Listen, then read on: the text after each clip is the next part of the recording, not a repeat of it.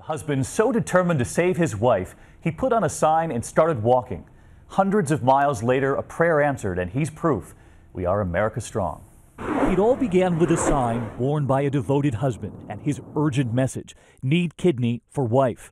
The fear of losing her after 55 years drove him every step of the way.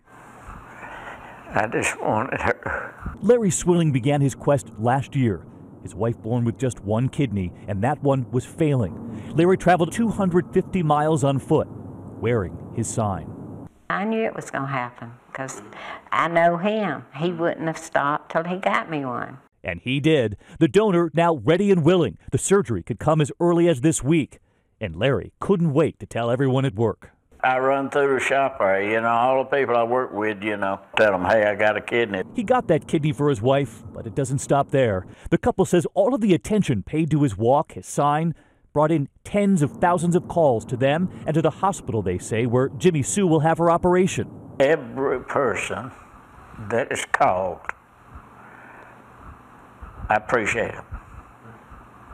And more than I could ever tell them.